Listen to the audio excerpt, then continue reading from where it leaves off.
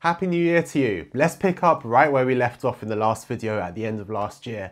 I'm sorry that this one got delayed. I managed to catch COVID, but don't worry, I'm not dead, I've recovered. So let's get back to it. So in the last video, we discussed using the flywheel approach to improve your trading. And I said that in this video, I'd explain an important part of my trading that will then help you to understand in the next video how you'll be able to massively improve your trade entries continuously in just 3 steps. So you probably know by now, if you've been watching this channel for a while, that I trade using the Duomo method. And people often ask me what type of trading the Duomo method actually is. Is it price action, technical analysis, pattern trading, swing trading, scalping? How do I define it? So essentially it's based on technical analysis, but I'd say the most accurate way I can describe it is that it's context-based trading formed from the Duomo market theory. So in this video, I'm going to explain what I mean by context-based trading, and I'll explain it in a way that means that you can apply it to your trading, whether you're using the Duomo method or something completely different. And to make it easier to understand, I've actually broken the video up into chapters that outline some of the key beliefs I have about trading that then make the context-based approach much more straightforward for you to understand. So let's get started.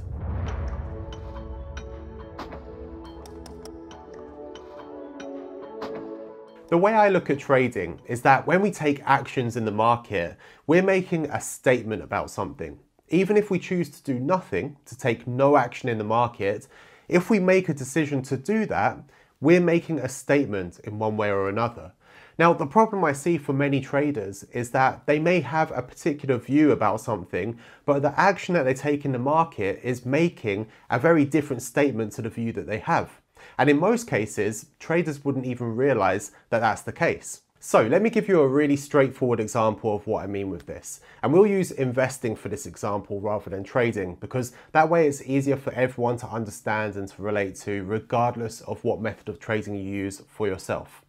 So imagine at the start of 2020, your friend invests in a cruise company before the pandemic begins. They would have been making some form of statement by making that investment. Now, assuming it wasn't some sort of hedge or something like that, but just a standalone investment, they're basically saying, I'm going to put some money into this company because I feel it will outperform the market as a whole. And if they analysed other assets, you could argue that the statement is also that they think it will outperform any other assets, at least on a risk-adjusted basis. Now, because of this statement, when minor negative news hits the market, they see that it hasn't materially changed anything in the company and therefore doesn't change their thoughts on that investment. They still feel that the company is going to outperform the rest of the market and therefore they hold on. So far, their thoughts match the statement they're making with their actions. But then the pandemic starts to take hold. And if you remember, we had that issue right at the start of the pandemic with the Princess cruise liner, and this led to cruise companies going into a bit of a meltdown. So there was a material impact to the valuation of those companies because the industry had changed. On top of that, from a more macro point of view, there were discussions around the world that countries were going to start restricting travel and some were potentially going into lockdown. So there was this expectation from just about everyone that things were going to get worse before they'd have a chance to get better. So imagine at that point in time, you ask your friend again what they're going to do about their cruise liner investment. And they tell you, I'm going to hold on because the price is down a lot at the moment and it's likely to go back up eventually. Now that's a very common thing that people do, and it's usually due to loss aversion. In fact, some traders suddenly become investors when a position they have is down and they decide to hold on until it comes back into being a profit. But now, what does that statement they're making with their actions actually say? And does it match their decision making? The way I see it is that the statement they're making by being invested in that company still is that this asset is likely to outperform the market, or at least outperform other assets that they could invest in. And if they didn't believe that was the case, if they didn't think it was going to outperform, why would they leave their money there? Why not take their money and invest it in something they think is going to perform better? Now, of course, behavioral economics and things like that can explain why someone might be doing something like this, but that's not what I'm interested in for now. I'm just interested in what statements are being made by the actions we take in the market. You see, your friend thinks that the price will go up eventually. But so what? Is it going to outperform? Because otherwise, why have more of your money at risk?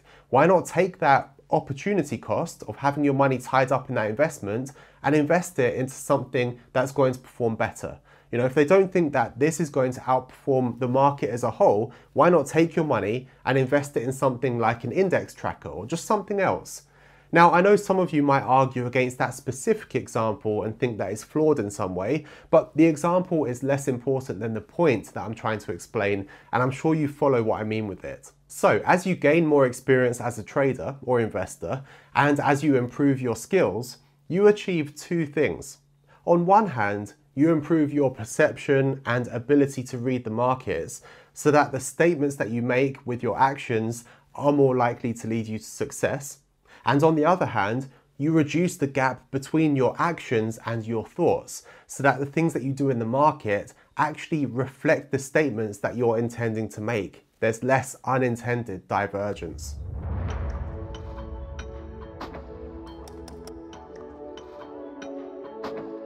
What I see many traders doing and being taught to do is something that we'll refer to as setup-based trading. So this means they identify a setup that meets particular criteria they have for entering a trade, and they open that trade. They then have a stop loss and often a take profit or target level that are based on the levels they see as being important at the point of entering the trade. So far so good, right? They've got a reason for entering the trade, they've got a reason for choosing those levels. And for many traders, this is exactly how they'll trade. They open a trade at the setup, decide to take profit, decide the stop loss, and then just let the trade play out.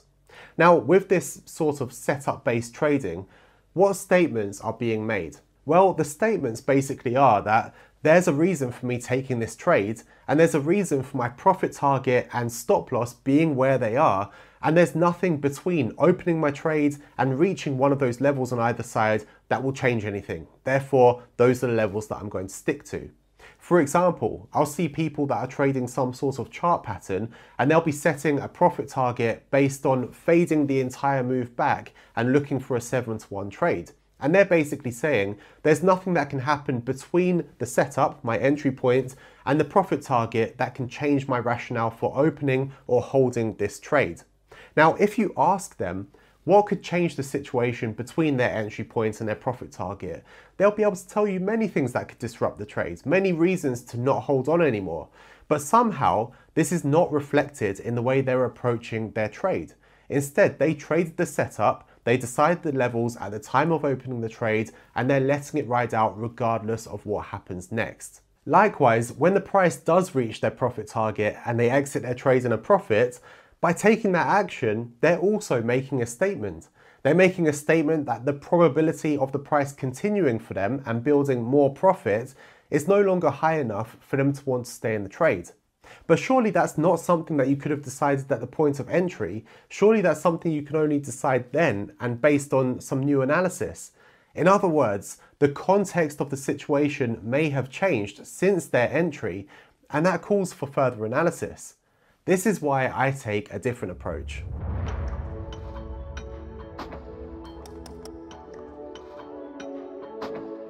The individual price movements that happen in the market are never something that we can just assess in isolation.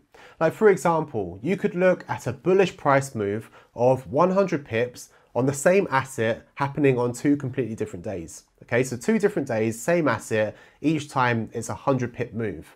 And those moves will not have the same meaning. Despite them being the same distance, the same asset, they still won't have the same meaning. Why? Because we also need to look at the context that those movements happened in. Let's give you a very extreme example. We had many 100 pip moves in both directions when the volatility in the markets was at its highest during the start of the pandemic. But those 100 pip moves would be very different to a sudden 100 pip move happening during a relatively tame and calm time in the markets. Like for example, if the price suddenly spikes due to a surprise in an important economic data release. So the meaning we get from these different price moves of the same distance in the same asset are different. The context of the situation matters. Now, the context can be determined in many different ways, and it depends on the method that you're trading and what information is important to you. So with the Duomo method, we look at things like the structure and the path of least resistance based on significant levels, which helps us to determine the context from a technical point of view.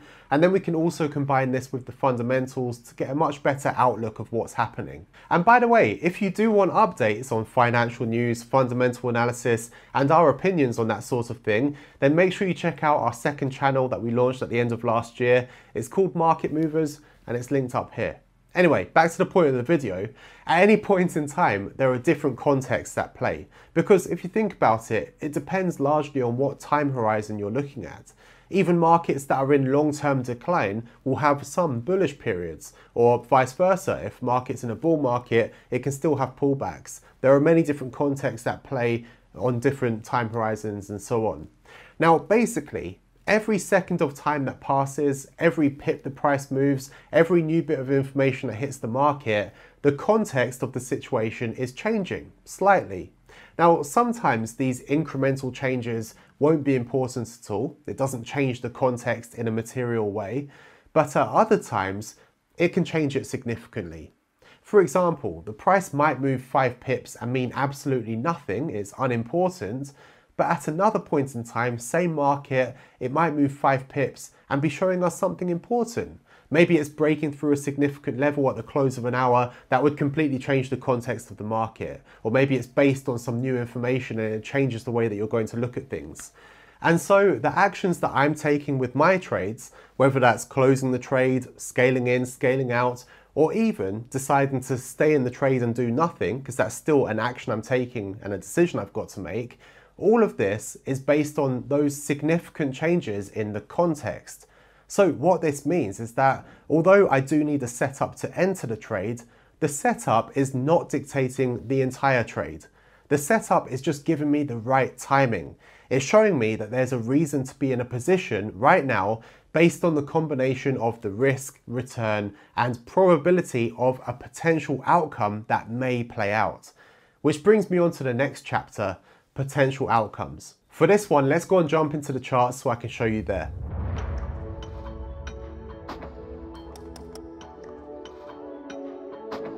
So what we've been saying so far is that there are a number of different potential outcomes that could play out in the market. A lot of traders only ever think about just 2 of those. The one where the price moves against them and hits their stop loss, and the one where it hits their take profit level. But instead, there are many potential outcomes, and with a context-based approach, we're making decisions and taking actions based on moments that either do or have the potential to change the context. So the best way to explain this with an example, we're going to imagine that we have this really simple way of trading. Now, I wouldn't recommend actually using this approach to trading as it's not realistic, but you can follow the same principles of what we're doing with whatever the relevant factors are in your own approach to trading. Again, it's not the actual example that's important here, but the principles we're following. So basically, in this simple approach, we're going to trade based on the structure of the market using the highs and lows. If there are lower highs and lower lows, we're in a bearish trend. And if there are higher highs and higher lows, we're in a bullish trend. Very simple. And if there's a mix, like if there's a higher high after a lower low or vice versa, we'd be waiting for the next high or low to confirm what direction the structure is going in. So in that case, if we're going long, we're making a statement that we believe there will be a bullish trend based on these factors that we've discussed. And if we're going short, we'd be making a statement that we think that there's a bearish trend, that the bearish trend will continue. And if we're closing a position, it would be a statement that the chances of that trend ending are high enough that we should no longer be in the trade. So here's the chart we'll use for our example. And as you can see with this US dollar yen chart, we're in a bearish trend because there are lower highs and lower lows. Now imagine, in our simple way of trading, all these highs and lows can be marked up with horizontal levels. And we know that when the price reaches one of these highs or lows, it can either break through it or it can reverse at it. But whatever outcome occurs, that price will just keep going until it reaches the next high or low, as there are no other factors that determine the context in this imaginary market, and therefore there's nothing else that's important to us. So if the price reverses at the level, it's going to continue until it encounters the next level. If it breaks through, it will continue until it reaches the next level in that direction as well. So that means that all of our trading decisions in this imaginary situation are going to be determined based on these highs and lows. So there are only really three possible contexts for the market. Either it's in a bull trend, a bear trend, or it's mixed. So imagine the price is at this level here and we're deciding whether we want to trade it or not. Let's go through the potential next outcomes. What could happen next? Well, we know that really the price is only going to either move up or move down. But if it does move up or down from here, it's confirming something about the reaction to that level, because it means it's either breaking the level or reversing at it. And since we know the price will continue to the next level that it encounters, it means we can now map two potential outcomes, outcome 1 and outcome 2. These are our first level outcomes. Now, based on this, what else would I need to know to open a trade? Well, I'd need to have an expected probability of each of these outcomes happening. I can see that outcome 2 has more potential pips of profit than outcome 1. So if the probability of that one occurring is good enough, it's likely that I'd want to trade outcome 1. But now, where would I want to put a stop loss and where would I close my trade if it moves into profit? If we were going short, traders who use a setup-based approach to trading would place their stop loss based on outcome 1 happening and their take profit level would be based on outcome 2 happening. Now, that might end up being a decent trade, but if you're already thinking ahead while I'm explaining this and you keep in mind the things that we've already discussed throughout this video, you might already be able to start to see how that approach isn't necessarily the best approach to take. You see, we can actually think beyond the first level outcomes. So let's think what would happen next in either situation. If outcome 1 happens, either the price will break through the next level or it will reverse at that next level. So now we have outcome 1A and outcome 1B. And if outcome 2 happens, we have the same. So it's either outcome 2A or outcome 2B. So now, before we even enter our trade, we already have a range of different potential outcomes that could occur. And this is just thinking about the next two moves. You know, if we think beyond that, we can think of even more, but that's probably not necessary for now. Right now, we have just a few different outcomes that may play out next, and those may change whether we want to stay in a trade or not, whether we want to open a trade in the first place. For example, let's say that we open a trade and we want to exit after outcome 2 has happened and we're in a short trade. Why would we want to exit there if there's still the potential for outcome 2B to happen? So how do we decide what to do? Well, we match our actions to the potential changes in context. It's context-based trading. We can think of it like this table here. We have the potential outcome, what it would suggest about the context, and therefore what action would be appropriate to take after that outcome. So you can see after outcome 1, we have a higher high, but there's still a chance that we could end up having a lower low afterwards. So there's no need to take a loss there. Maybe you choose to scale out instead or just hold on for a bit longer. But if outcome 1A happens, there's now a higher chance that the next low will be a higher low, which means that we'll be in a bullish trend. So we would want to exit if outcome 1A starts happening. We wouldn't want to have anything else at risk. And on the other hand, if we look at outcome 2A, there's now a higher low. But we might not want to exit the trade yet because if there's a lower high, if it fails at that level and reverses, we may still be in bearish context and we could end up with much more profit. So maybe we just want to scale out instead because there's a higher risk, a higher chance of the price moving against us. So in other words, the actions we're taking are matching a statement we're making about the context of the situation at that point in time, according to whatever method we use to analyze the markets. If you use a different approach to trading, there'll be other levels or other bits of information that help you to determine the context, and there might be many different contexts that matter to you, but your actions should be matching a statement you're making about that context and not just opening and closing a trade at arbitrary points in time. But now you might be looking at this example and thinking to yourself, well, if you've had outcome 2 happening, you wouldn't know whether it's going to be outcome 2A or 2B until it's too late, until that move has happened. So how will you know which action you need to take?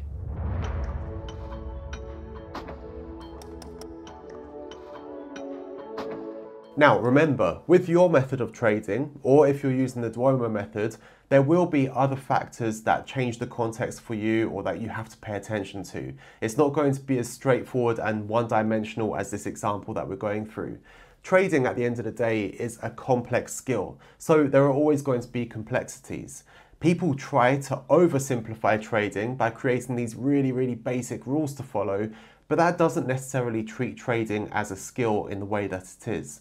Instead, just like any other complex skill, the way it becomes simple for you is through you practicing, gaining experience and getting better at it, not by you trying to oversimplify it just with the aim of making it something that's easy to do. That isn't how you succeed in any skill, let alone trading. But anyway, I just wanted to get that out of the way. Let's continue with this example. You see, the thing that's missing so far is the probability of each outcome happening. So when you're entering the trade, you might think in this situation, for example, that there's a 50-50 chance of outcome 1 and outcome 2.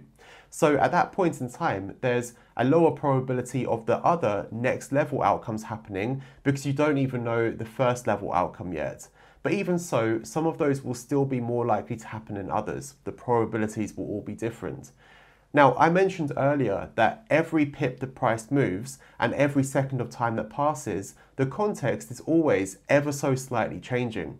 But sometimes a small change can mean nothing, and sometimes a small change can make a big difference in the context, depending on when and where it happens. So, for example, at our point of entry, if the price starts breaking through the level, moving up, is confirming that outcome 1 is playing out, and at the same time it's confirming that outcome 2 is not playing out. So at that point in time, the probability of outcome 2, 2A and 2B occurring is continuing to reduce. What this means is that we could almost have a table like this, where next to each of the potential outcomes, in one column we could have the things that could happen that would reduce the probability of that outcome occurring, and in the other column, we could have things that increase the probability of that outcome occurring. This means that we're already outlining that there are different things that could happen that would give us a sign that one outcome is or isn't likely to happen.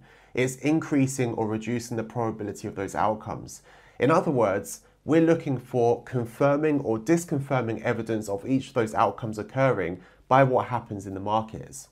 So if we think back to earlier on when we had the example of the cruise company, maybe when the Princess cruise liner had to be quarantined, that's a sign that the probability of the cruise company immediately outperforming the market that year is reducing. That may or may not mean that it's time to scale out of the position or to close it, but if it isn't, later on when countries started implementing travel bans and others were on the horizon, that might push the probability even lower of it outperforming that year, so that when you look at the risk and reward of the situation, it's no longer viable to stay in the trade. So the probability of negative potential outcomes is outweighing the probability of the positive potential outcomes, and so given the risk and reward involved, you might choose to be out of the position. So if we go back to our chart example here, maybe we can add an extra element of complexity. We can add paths of resistance, that as well as the structure in the market, there are certain paths of resistance. And so maybe there's a point on the chart where there is a path of resistance that we identify. So if we move through that path of resistance, now maybe the chances of outcome 2 playing out are reducing because there's an extra factor that's giving us evidence to rule out that outcome. There's an extra obstacle for that one to occur, so the probability of it occurring has reduced. Now, you might hear that and think, well, that sounds a little bit complicated to me. But think of it this way. When you have criteria to open a trade, what you've basically done is identified evidence that for whatever reason, you think the probability is high enough that a certain outcome is going to happen.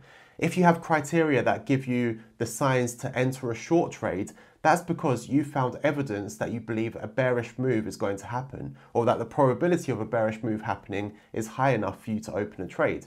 So we're essentially doing that, but we're just looking at factors that confirm or disconfirm potential outcomes, having the possibility of occurring, and we're making actions based on that.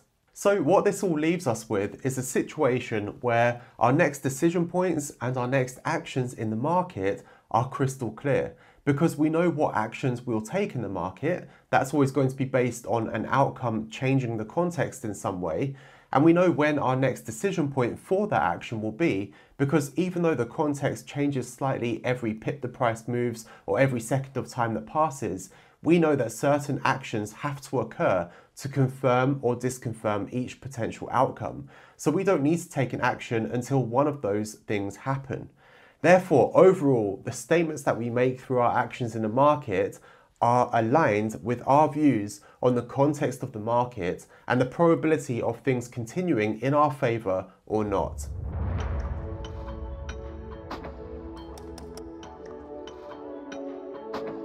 Alright, I'll be honest with you, I only put this video together for you because I promised in the last video that I would, and because it will make the next video easier to explain and clearer for you to understand.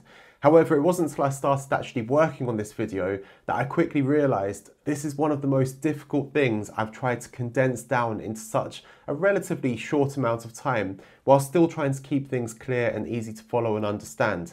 Because this is a topic that usually when we go through it is much longer, we need more time to explain it, more examples, and a bit more of interaction and Q&A to make sure that it's really learned properly.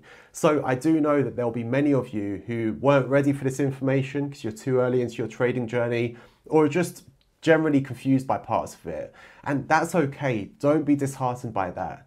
In reality, it's more simple than it seems. And I really believe whether you trade based on fundamentals or any type of technical analysis approach to trading, a context-based approach is the correct way to approach your trading. Now, I will elaborate on these things and break down these different concepts in future videos.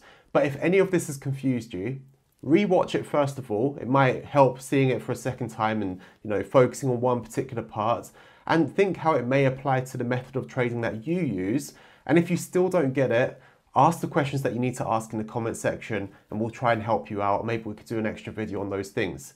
Now, don't forget to subscribe to the channel so you don't miss the next video in the series. And don't forget about our second channel that I mentioned earlier, Market Movers, for updates on the financial news and fundamental analysis. And of course, in the next video on this channel, I'll be explaining how you take the things that you learned in this video and in the last video on the flywheel approach and bring them all together to improve your trade entries massively on a continuous basis in 3 steps. So thanks for watching, and I'll see you in that one. Take care.